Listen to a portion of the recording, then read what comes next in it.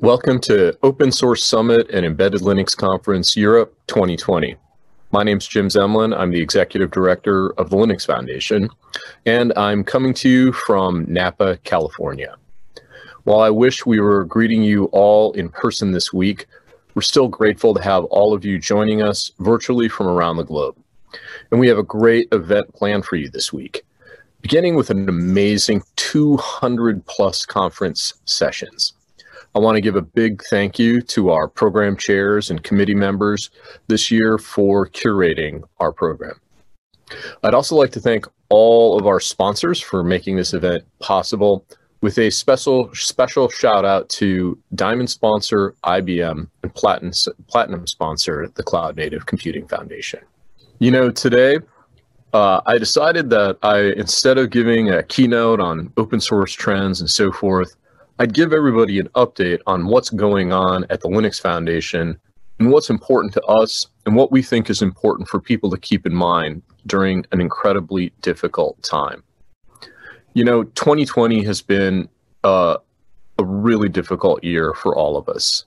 The pandemic here in Napa, California, just a few minutes from where I'm sitting, devastating wildfires, a result of climate change, have really impacted the area in a horrible way. The entire west coast of the United States suffered for weeks from wildfire smoke and difficulties caused from that. In the United States, we're seeing social unrest. It's just been an incredibly painful and difficult year. But in that year, I'm proud that the Linux Foundation and the open source community more broadly have steeled themselves and have really done an amazing job continuing the great work that we all do and helping where we can in the pandemic. You know, the Linux Foundation has been up to a lot this year. We host over 400 industry-defining projects across all major industry sectors. These are the most impactful software development efforts in the history of technology. If you think about it, the Linux kernel runs the vast majority of the world's computing systems. Our Yocto project is the de facto standard for embedded systems and custom Linux distributions. Our Cloud Native Computing Foundation is the epicenter of a transformation towards a cloud native development modality for modern applications. Our networking project is a project where the source code is used to run the vast majority of the world's telecommunication systems.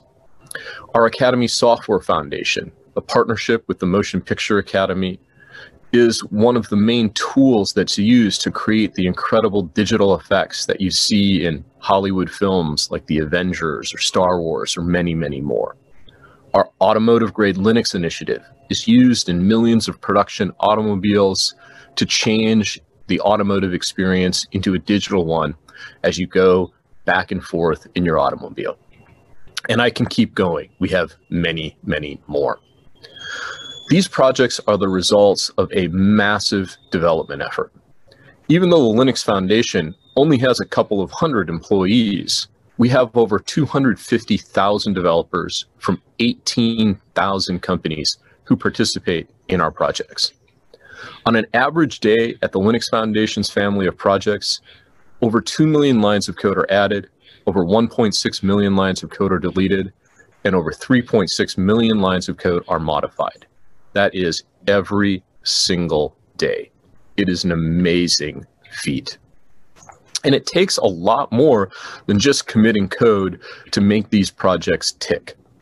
You have to make sure that the entire production pipeline for building and releasing and distributing the software works effectively, that there's a robust downstream community of organizations and products that consume this code and repackage it and create value from that for themselves, and then take a small portion of that value and reinvest it back in these upstreams.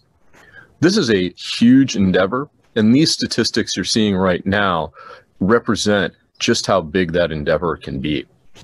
At the foundation, we kick off a couple 100,000 builds annually, process hundreds of thousands of Jira tickets and GitHub issues.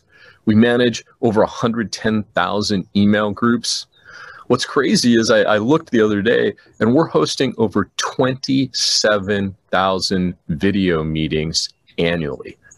We have 188,000 people in our Slack and chat channels and hold over 150 events like this annually with over 44,000 attendees. The intellectual property sharing is also an important aspect of making sure that that virtuous cycle of upstream co-development, working with all of our partners and developers at the Linux Foundation, results in downstream products and services that create value that can be reinvested back upstream. Intellectual property is the cornerstone of that. Being able to share what you want to share and keep what you want to keep is critical to enable this sharing. And to that end, the Linux Foundation has a robust team of attorneys and people who manage the process of sharing intellectual property. We manage over 29,000 contribution agreements annually and have processed over 700 trademark registrations around the world. And you don't just need to do intellectual property management, you also need to make sure that people who are working on these projects know how to participate in them, and equally importantly, know how to use the source code that results from these projects. And to that end, we have over 1.5 million people who have enrolled in our free training courses. 1,000 people a day sign up for training and certification at the foundation. 43,000 people a year enroll in our self-paced online e-learning programs, and over 300 people a week take a performance-based certification exam at the Linux Foundation. This year, we've provided over 500 scholarships to give free access to people in need or from diverse backgrounds to that training material. It's been an amazing time to see people embrace virtual learning to find new skills and participate in our communities. Security is the other important thing at the Linux Foundation in terms of making sure these projects are trusted and can result in big market-changing outcomes. You know, at the Linux Foundation, we host the Let's Encrypt project that has issued over 1 billion TLS certificates. It's the world's largest certificate authority, enabling privacy and security across the entire internet. We enabled developers to find over 240,000 vulnerabilities in our projects through toolings that constantly scan these code bases and report vulnerabilities, as well as suggest fixes. Over 11,000 of those bugs have been fixed, and over 16,000 fixes have been recommended. And while we have a long way to go in making sure that the code that comes out of our projects is secure, robustly tested, and has a robust application security framework around it, we continue to make strides. We've had over 3,300 projects enroll in our secure coding badging program over the period of a few years. This is going to result in more secure code that helps make us all safer as we consume these amazing open source projects. Now, in addition to just the work that we do to facilitate these incredible developer communities, the Linux Foundation itself has responded to the COVID pandemic. You know, early in the pandemic was just a body blow to our team and to our communities. Events in person make up such an important part of how we work at the Linux Foundation. And those came to an abrupt halt. Our first priority was to make sure that we keep our communities and staff safe by providing them with a virtual work environment and giving them the health and support that they need in their daily lives. I'm proud to say that we've kept our entire team together despite the financial impact that the COVID pandemic has had on us here in the United States. And we're very proud of the fact that our team has been able to retrain from areas that were no longer relevant to our business today and provide contributions in other ways. We've also pivoted in an amazing way to virtual events just like this. Angela Brown and her team have done an amazing job of providing a myriad of platforms from small to large to enable the best virtual experience we can possibly provide. We saw the devastating impact that the COVID pandemic has had on people's careers and immediately expanded our mentoring program to bring more people into our community, pair them with developers who have the know-how and experience to guide and mentor them and enable job opportunities for them as the pandemic continues. We expanded our training scholarships, as I mentioned before, and have seen an amazing uptick in the number of people who are willing to retrain and reskill, which gives us an amazing amount of hope for how people can adjust and how quickly and strong people are during adverse times.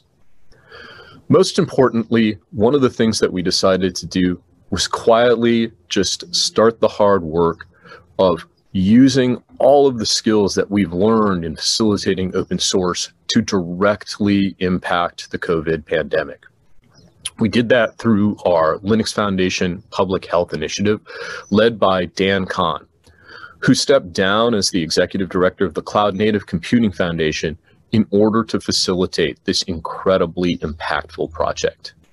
To date, we've had 2 contact tracing applications come into that open source community, and those projects have been used in places like Canada, Ireland, in the state of New York to enable contact tracing in an effective way that has contributed to significant reductions in spread.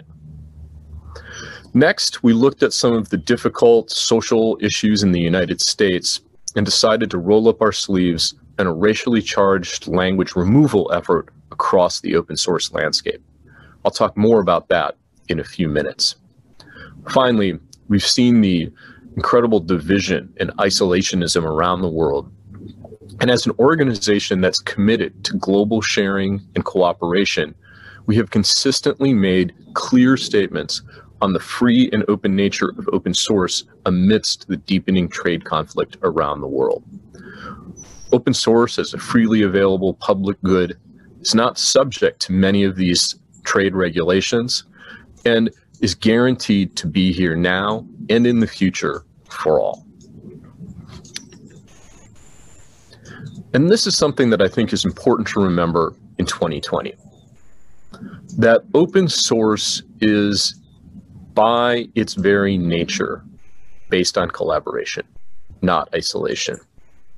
The type of isolationism brought on by either the pandemic or political winds of change is not something that will last forever, because as all of you know, through your participation in open source, it's cooperation that brings us all forward, not isolation. Open source is available to anyone. In all Linux Foundation projects, anybody can participate anytime in any of these projects. Everyone has access. Because open source is not a zero-sum game. Linux is probably the best example of a multi-billion-dollar co-development effort that has resulted in trillions of dollars of economic benefit amongst a wide variety of fierce competitors. It is the existence proof that we can compete and cooperate at the same time. And that's what I want to leave you all with today, if you remember nothing else. The world will come back together, physically, emotionally, and hopefully politically. Open source is built on trust, and we must all seek to nurture and grow that trust to solve the world's most difficult problems. Remember, all of you have participated in communities that prove this, that can be an example to everyone else, that all of us together are smarter, better, and stronger than any one of us. Thank you so much. We have a great event in store for you today. Before we get into this week's event, the Linux Foundation has a few announcements that we'd like to share with all of you. The first one is an exciting announcement from the OpenChain project. OpenChain is an industry standard for open source compliant and is now officially an ISO international standard. Becoming an ISO standard is an amazing milestone for the OpenChain project. They're the first project to graduate from the Linux Foundation's Joint Development Foundation Paths Submitter program. It's important to understand that because now the Linux Foundation has the capability through the Joint Development Foundation to take an open source repo all the way to a global international standard. I want to thank and congratulate the OpenChain project for being the first of our projects to become an ISO standard, and there will be many more to come. Next, I'd like to congratulate someone who became the millionth Git code committer for the Linux kernel.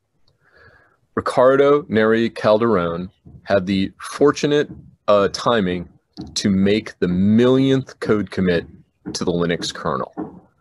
For a project that changes about 9 times an hour, his timing was amazing. Congratulations, Ricardo, for becoming the millionth committer. We also, oddly and coincidentally, hit a milestone in our free edX Linux training course at around the same time, where we now have over 1 million people who have taken our free Intro to Linux course.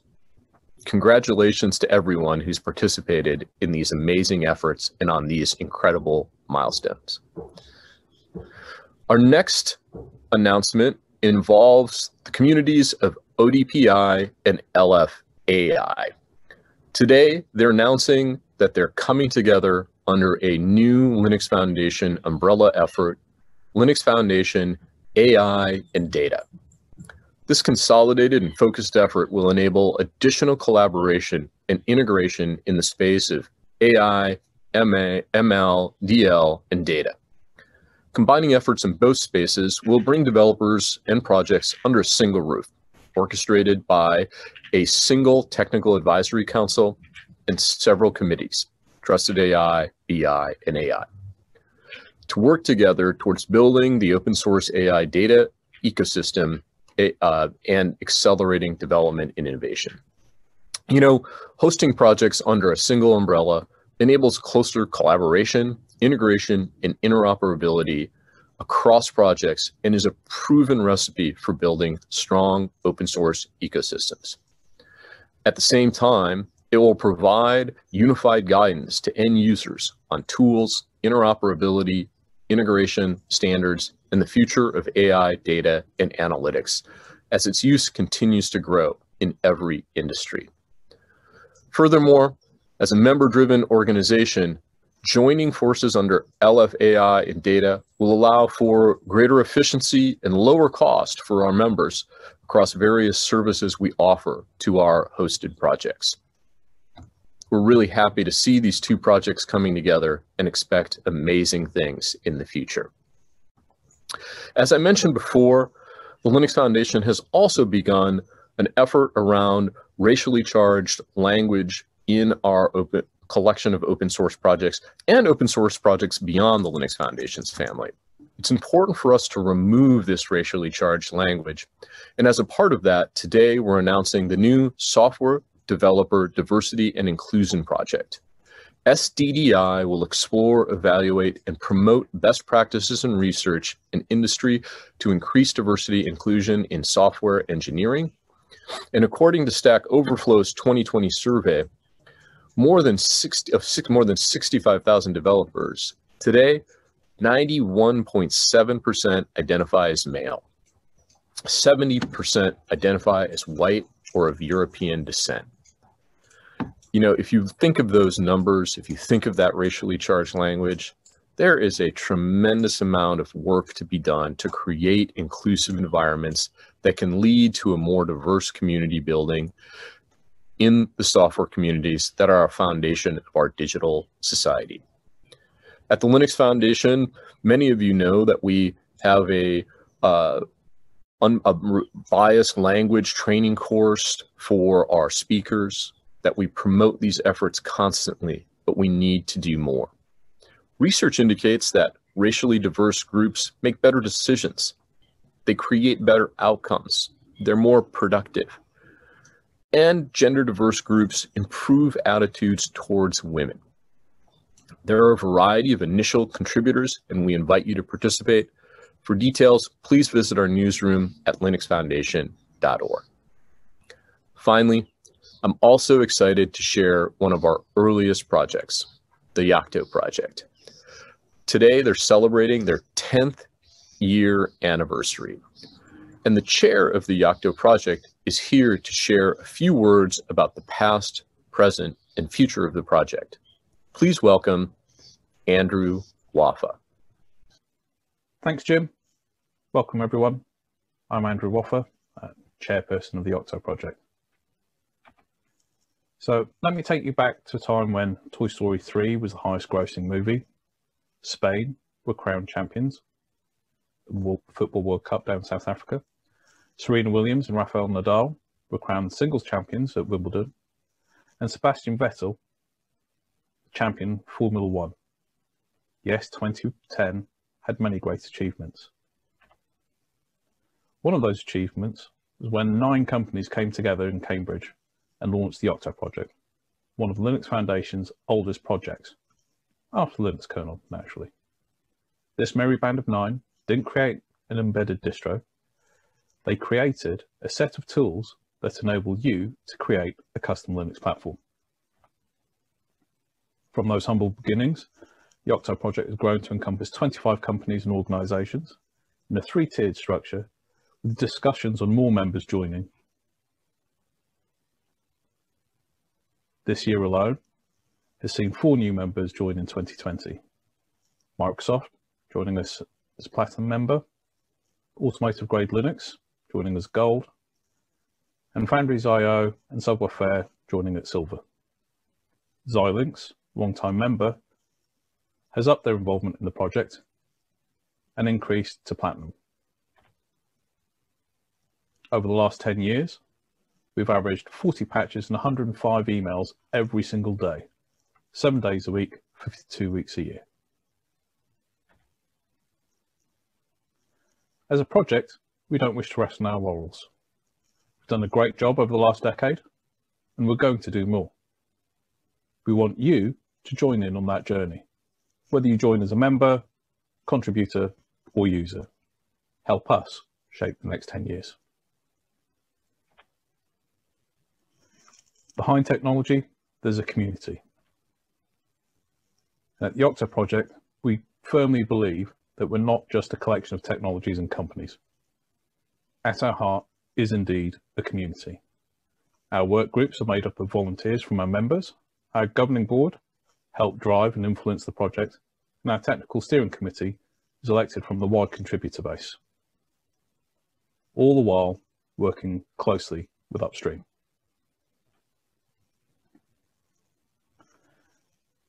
At the Yocto project, we believe in the power of many being a key enabler for success.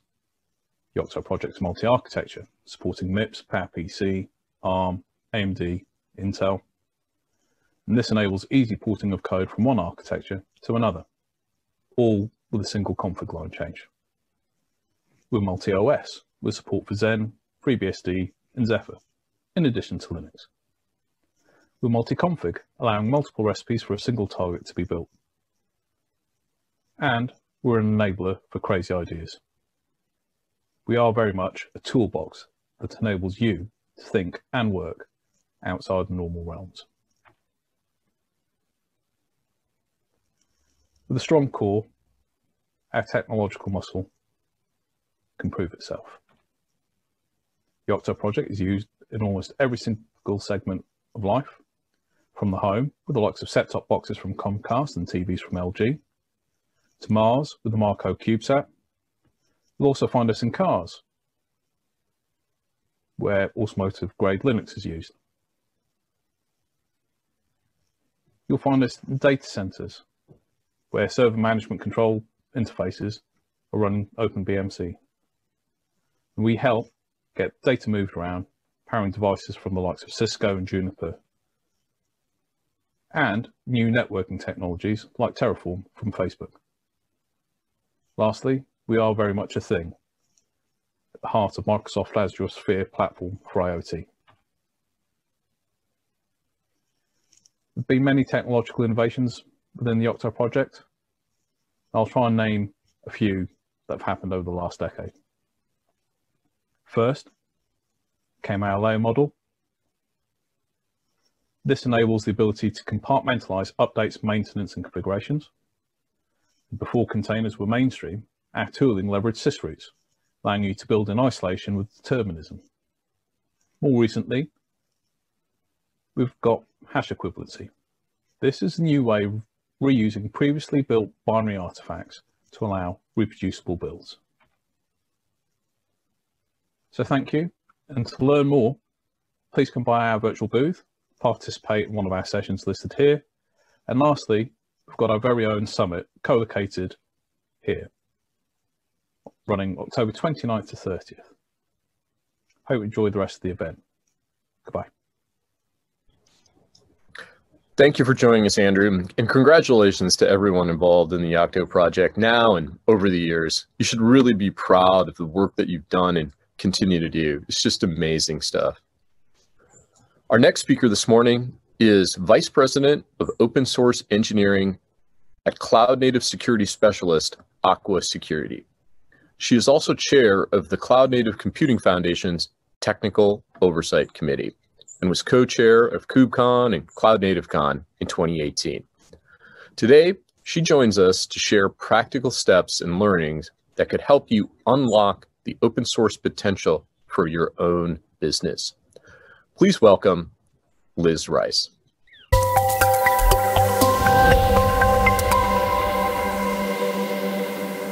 Hi, I'm Liz Rice, and I run the open source engineering team at Aqua Security, where we build cloud native security solutions for enterprise.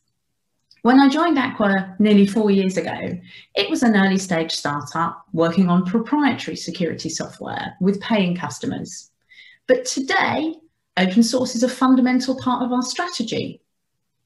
I want to share some thoughts on how we got the more commercially oriented folks in the company really bought into this idea of open source, and share some of the reasons it's been really good for our business.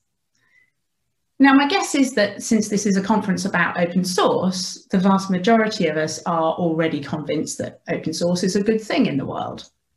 So today, I want to focus on how it can be a good thing for your business and give you some tools and examples that might help you convince other people, particularly the more commercially oriented folks, about the benefits of open source in your organization. If this conference was happening in real life, at this point, I would ask for a show of hands to find out how many of you work for an organization that sells software. I'm sure there'll be many of you here who work for companies where the main business is something completely different, like banking or selling shoes. But for many of us, many of our employers, software is the heart of our business. It's certainly true that for Aqua, our commercial success is really defined in terms of the revenue we get from selling software. That's what we do for a living. And in an organization that's used to selling software, it can be challenging to get everyone on board with the idea of giving it away. You can easily end up in what I like to call the Apache license conversation, and this is not an approach I recommend. Imagine you work in a company that currently has no open source software, but you have the idea of releasing something open source. You've decided you want to give it a permissive license like Apache 2. You explain the license to your CEO, your CFO, maybe your chief revenue officer, and you end up having a conversation that goes something like this. So anyone can use our software for free? Yes. And that includes our competitors using it for free? Yes, they can. And is there anything stopping our competitors from taking our software and selling it? No. Absolutely nothing. And at this point, your CEO, your CFO, your CRO is looking at you, wondering what on earth you're talking about. If you want them to come with you on this open source journey, you're going to need to be really well prepared with some arguments for why this is worth doing. So I'm going to share some of the arguments that I've made myself and some of the ways that we've been able to show value from our work in open source. For us, the buyer persona is typically a chief information security officer who maybe hasn't been so close to a command line terminal in a while, but they have a lot of very technical, hands-on people reporting to them and influencing them. And for many technical products, the people using it day to day are engineers. They typically don't hold budget themselves, but they may well be in a technical department that does have money to spend. And that's particularly true for security, where businesses generally recognize that being hacked or losing their data would be a potentially expensive situation. Now, those engineers, the people using those tools day to day, are people. That may not be a surprise to you, but it's worth bearing in mind. And people like to talk to other people and they like sharing ideas. And engineers often have common problems that they need to solve. And when they find a solution to those problems, they'll want to share it. Just look at how many times people, technical folks, will share information on Reddit or Twitter or Hacker News. So engineers do discuss the solutions that they find for their problems. Many of those engineers are writing software and most are paid a salary to do that. So there's a belief that software has value and that people should be compensated for that time. But nevertheless, engineers usually opt for free solutions. And I think the reason for that is really because they don't have discretion over any budget in most organizations. So even if they think a tool has value, it's just a giant pain if they have to pay for something and submit an expense report. As an engineer, it's much easier to use free solutions to your problems. So this is the first point that your commercial folks need to understand. It's much, much harder for engineers to try something out if it's not free. Even a small price tag on your software creates friction.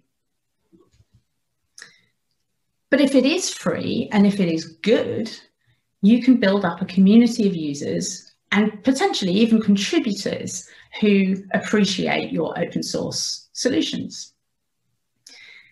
In a company like Aqua, my team that builds the open source tools has a goal to get as many people as possible using those open source tools so that they become part of our community.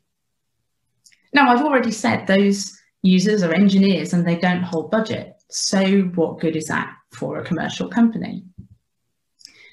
For the best part of a decade, we've been hearing that the developer is king.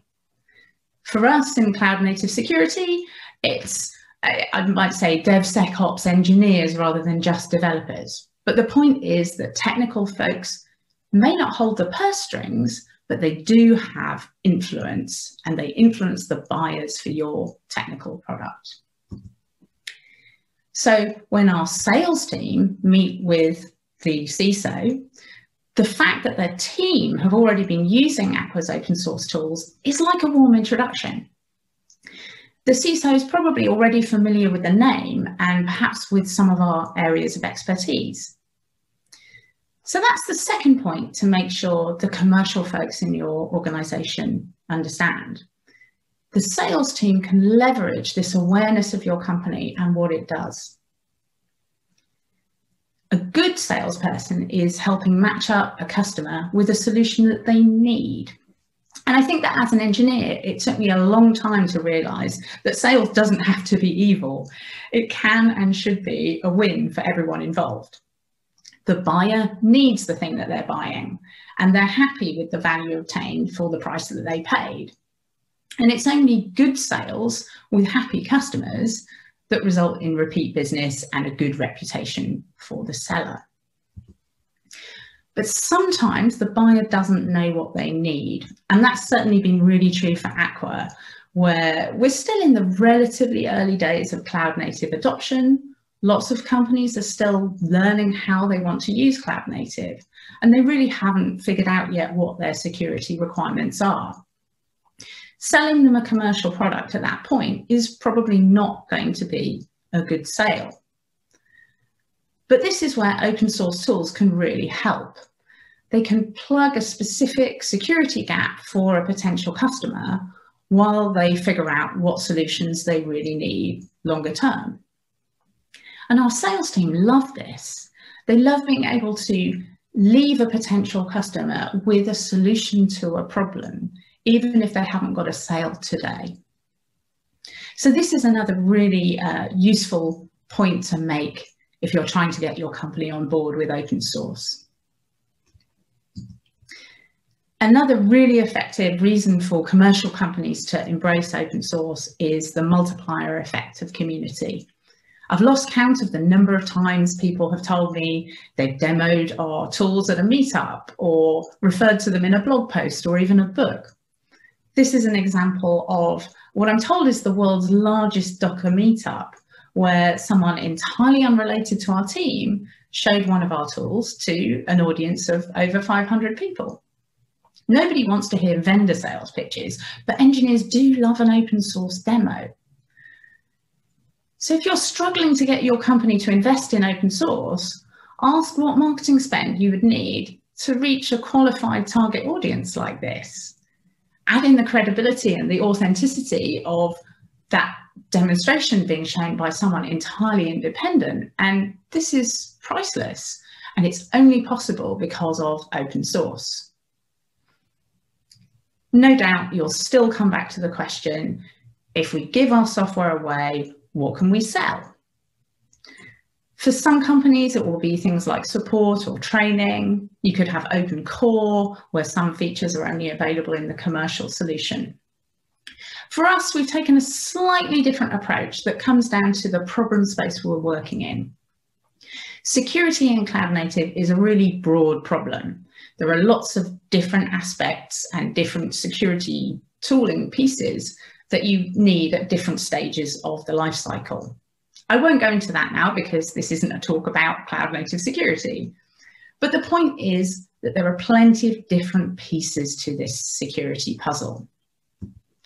And we've chosen to implement some of the pieces of that puzzle as a set of standalone open source tools. Each of these is a useful thing in its own right. So as a developer, an operator, or a security professional, I might choose to run one of these open source tools to solve a particular problem. Our enterprise solution brings everything together into one place, and it adds enterprise requirements like multi-tenancy, single sign-on, high-value threat intelligence feeds, and additional capabilities. But it's not really a case of upgrading from open source to the paid version of that tool. It's more that a small subset of our open source users eventually reach a point where they need an integrated, scalable solution. And because they're using open source tools from Aqua, it's natural for them to begin a conversation with us about their broader needs. So when your CFO asks how open source is going to help you achieve your company's financial goals, you can't pretend that open source by itself is going to make you money, but you can show that it can build value for your company. And there are 3 key points. Contributing to open source makes it more likely that your potential customers have heard of you, so it is a form of marketing. Open source tools can help build familiarity and skills amongst your customers. It's a way of educating them and helping them get to a point where they know what they need and are ready to buy. And open source can help you build a community of cheerleaders who value the open source tools that you're building and are happy to share that knowledge, spreading awareness way beyond the scope of the folks on your payroll. There are plenty more benefits of contributing to open source, and these are just the ones that I found resonate really well with folks on the commercial side of the house. To get these benefits, you do have to be honest about your open source contributions. You can't just slap open source on your website, which we have seen a few companies do. You really do have to contribute something that adds value. If you want to discuss these thoughts or any other reasons to embrace open source, or if you have any other questions about our experiences at Aqua embracing open source, I'd be more than happy to hear from you. And you can find out more about our projects in our GitHub organization, Aqua Security. Thank you very much. Thank you, Liz. I'm so happy to introduce our next two speakers this morning. Nithya Ruff is the head of Comcast's Open Source Program Office, where she is responsible for growing open source culture inside of Comcast and engagement with external communities. Nithya has also been a director at large on the Linux Foundation board for the last 3 years and currently serves as our board chair. She's joined by Angela Benton, founder and CEO of Streamlytics, a next-generation data intelligence ecosystem which helps everyday people and companies ethically access consumer data streams. Prior to her role at Streamlytics, she founded the first accelerator for minorities globally in 2011, NewMe, which was acquired in 2018. Today, Nithya and Angela join us to discuss how open is not just about code, it's about data transparency. Please welcome Angela Benton and Nithya Ruff.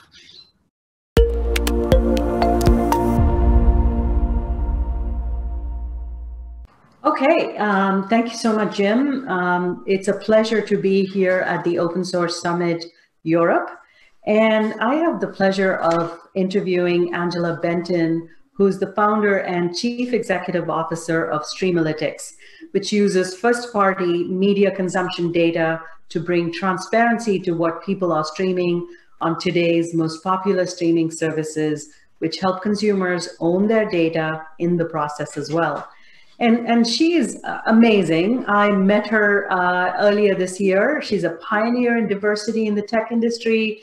She started NewMe, which has raised over 47 million in venture capital funding for underrepresented and Black founders. And prior to that, she started Black Web 2.0. And I can't even begin to tell you the number of accolades that Angela has received throughout the years for her pioneering work. I'm most interested also in her work on open data. And for us who are so used to open source and open code, open data is really the new frontier and so important for us to be conscious of. So let me welcome you, Angela, to Open Source Summit Europe. And I look forward to this event every single year. And we just have to pretend we're in Dublin, Ireland, even though you are in the West Coast and I'm on the East Coast. And let's get started. Yeah, thank you so much for having me. I've been looking forward to this since we spoke last time. And, you know, I'm really excited just to talk about all of the changes and progress that have been happening in the open source community, but then also with the open data movement as well. And you're doing well, I hope, under very trying circumstances this year.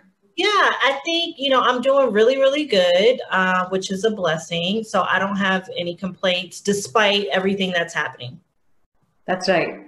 So given the audience being open source developers, Angela, I wanted to get started with open source as our topic. As a CEO of a tech startup, how do you and your team approach open source software, and why is it so important to you?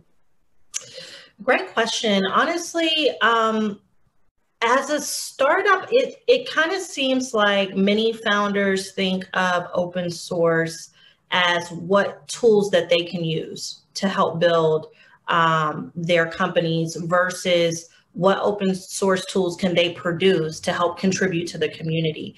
And that's one of the things that honestly we're trying to do at Streamlytics, and something that is really embedded in our young culture, but something that I think is really important. So, you know, a couple of the things that we are doing internally, really, it's around our product, but it's also around, you know, this idea that data really is so important and it's powering what we're doing right now, but it's also, you know, going to power the future. However, it's kind of like the wild, wild west. So, you know, as far as like data standards, you know, first of all, the US doesn't have a federal data privacy law. The EU was way ahead of the game and really leading, you know, all of us globally as far as that's concerned. But there's no real data standard for all of these different file formats that we get. So doing a data request is fantastic for a consumer, but not really if you're getting like 5 different, you know, data types and hundreds of data files.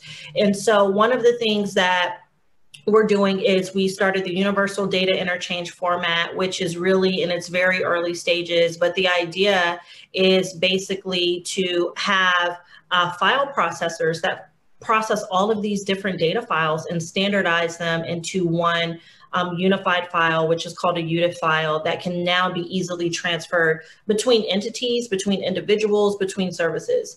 So that's at udif.org. And again, we're in the super early stages of it, but honestly, we're really just interested in connecting with people who understand how important data is, but then also want to work on something that is innovative that could really impact, you know, our society as a whole. The other thing is this idea that your data is not worth anything financially. And so a lot of people are like, oh yeah, everyone talks about data, but your data is only worth like $1 or $2. And there's, you know, a lot of data services that are paying $1 or $2 for your data. And I just don't kind of come from that mindset. You know, I come from the mindset of your data is way more valuable because trillion-dollar companies are using them and they're making a lot of money off of it. So inherently, based on that, your data is not worth $1 or $2. Even if we're talking about, you know, the amount of data that these companies have from a scale perspective, I still think, you know, your data is worth way more. And so one of the things that we actually do internally is we have an algorithm that prices data. And that's really what kind of makes us a little different. And so our algorithm looks at things like, okay, what is the data source? What company is this from, and what's their market capitalization, and what's their product usage, and also what type of data transactions are currently taking place in the ecosystem. And then we kind of come up with what we call a data point valuation. And that basically now looks at, okay, at the data point level, this file from Amazon, it has, you know, 5,000 data points in it. At the data point level, this is the value of it. So we should pay XYZ for this file. And so that's what we use internally. And we're in the process of trying to open source that as well, because honestly, I feel like we need tools as entrepreneurs and as developers to build on top of. If we really say, you know, and believe that our data is worth more, then we need to kind of be able to take action on that. And so, you know, I'm happy to be able to release the algorithm to the open source community when the time is right, so people can build on top of it and build their own things with it. But it's that we all kind of agree at a foundational level, your data is worth more. I think it's incredibly powerful that as a startup, you're not just consuming content and tools, you're actually starting new standards and open sourcing, you know, things and tools that could be very, very helpful and useful to really transforming this data industry. Absolutely. And it's powerful what you're doing. You're actually putting a price on people's data, and we often gave it up for free. Yeah. To be used by companies, like you said. And we also have no control over how they use it or what it looks like, what profile they create of us, which really leads to the question about why should people, especially underrepresented people, care about how companies are profiling them or using their data, and what should developers think about when they're creating new platforms, especially to protect identity of people as well as privacy, and to really watch out for algorithms that could kind of mislead people into making, really terrible decisions. Yeah.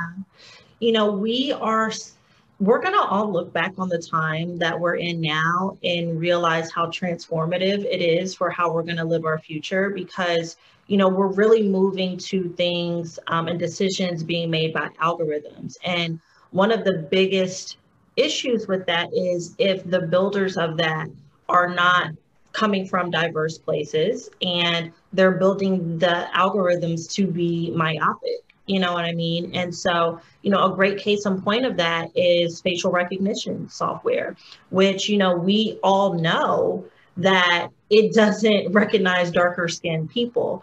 But it wasn't until, the global protest for Black Lives Matter, where, a lot of large tech companies are finally like, oh, no, we're not going to be reselling this to law enforcement, when this has been a thing, that's been happening for years, and quite frankly, should have been addressed way earlier. It shouldn't take global protests, for something like that to happen. But it really honestly speaks to, from a developer perspective, us being courageous and confident enough to speak up to leadership at times when we are building things that we don't necessarily believe in and that don't reflect the world that we all want to live in today, and honestly, even in the future, because even from a pure statistic standpoint, when you look at the globe is majority minority right now. And then when you look at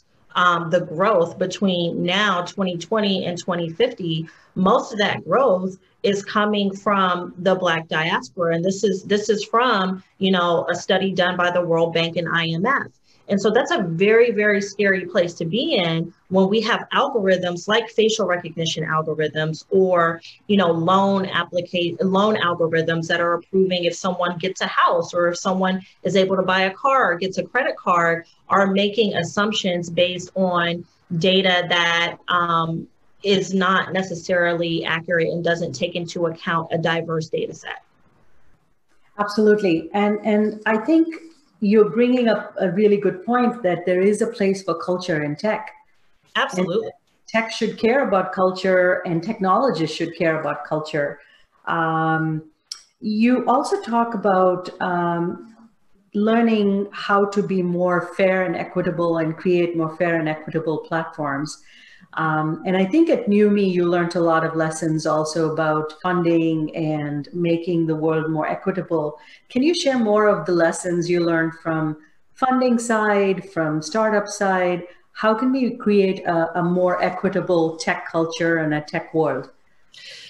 I learned so much from NewMe. I mean, first of all, anytime you're the first person to start something, it's going to be like really, really hard. And so I was excited to see that there were other people in the space of what I was doing with Streamlytics, because NewMe was very hard. I mean, we were the first accelerator globally, for people of color, and we were based in Silicon Valley. And so, there were conversations that I would have on a regular basis with your average tech bro that would be like, now, why do we need an accelerator for, minorities? All of the information that anybody needs is online. You just have to Google it. Tech is a meritocracy. There's no place for, culture and technology. And, it was saddening because it's a very basic point, but they would consistently miss that if you don't know what to search for because you come from a different group or a different background,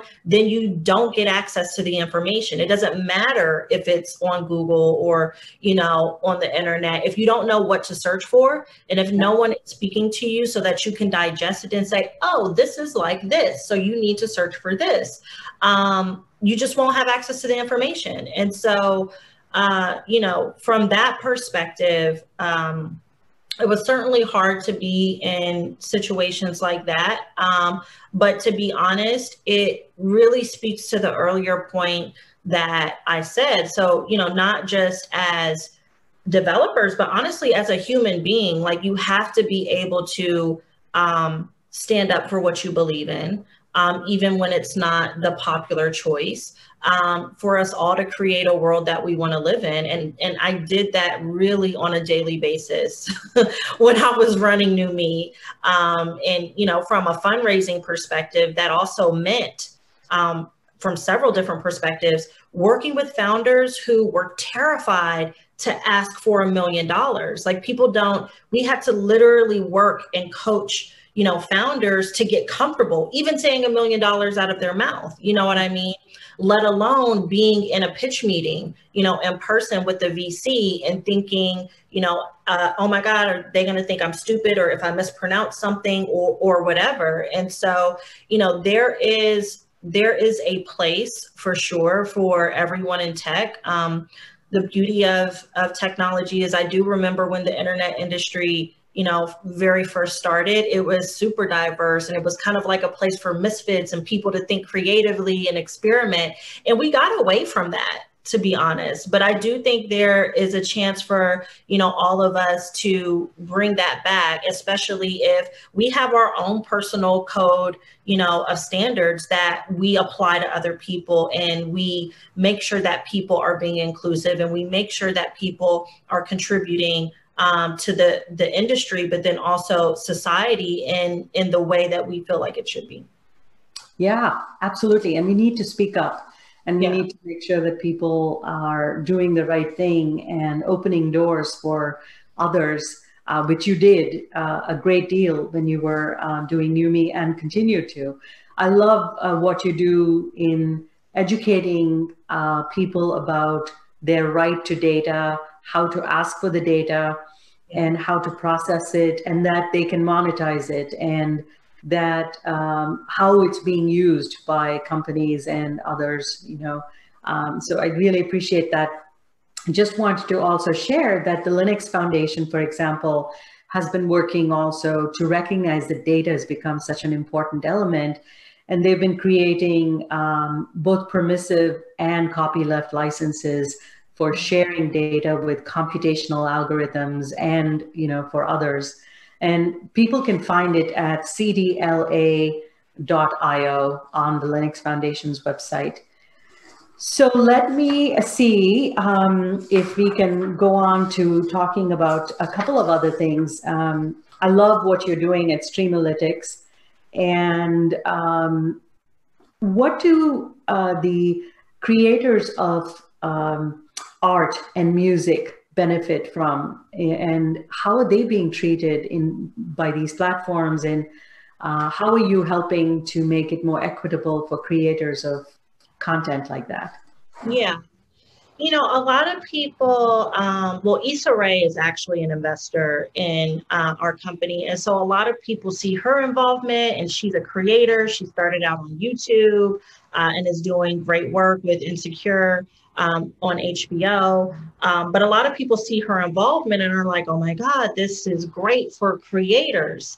And we're really not focused on creators, to be honest. We are focused on everyday people who are creating data from them walking from point A to point B, and helping them actually understand that their data has value, that they can monetize it, but that they can also own it. And so to your earlier point, you know, a part of what we're doing is we make sure that people who sign up for our product on culture.io can sign a data license. They sign a data license that says, hey, anything that you upload to Culture, this is actually your data. It's not ours, and we're licensing it from you. So that's the first thing. And the reason why this is important, and kind of to connect it to culture in general, and content producers, is as far as, you know, the Black community is concerned, we do a fantastic job at creating, you know, amazing music, amazing works of art in terms of film and television. amazing hashtags on Twitter, and we make, you know, a lot of stuff trend globally. So the issue there is this community is a powerful community that is really driving popular culture, and it's making a lot of money for a lot of big corporations, but none of that really goes back into that community. And so, you know, the way I'm thinking about it is, well, if we focus on the everyday person and help educate them on the importance of data and that their data is powering all of this stuff, then when we're paying out data, we can actually move some of that wealth that many of these big companies are making and put it directly back into the community. So the connection for us is, you know, there is a connection to content producers and you know, the great forms of art and creativity that's happening from creators in society. But honestly, it really, for us, goes right back to the everyday consumer. That makes a lot of sense. So I want to wrap up since we're coming close to our 20 minutes, believe it or not. Wow. I know we could go on and on. We could go on and on. Wow. It is incredible. Is there a call to action you have for this audience? Can they get involved in some of the work that you're doing? Yeah, so, you know, if folks are interested in what we're doing with consumers, you can check out culture.io. That's our first consumer-facing application that helps communities of color monetize their data. And also helps them get access to their data. And, you know, from a developer standpoint, we love working with smart people. We are in the early stages. So now is a really great time to go to udif.org or opendatamarket.org and put in a request if you're interested in helping us, you know, really build what we feel like are the future of what we're saying, consumer to business data transactions. Fantastic. That's a great call to action. And thank you so much for being here with us. The open source audience, I know, really opened their minds to the possibilities of open data, and wish you and Streamlytics the very best. And I'm going to throw it back to Jim.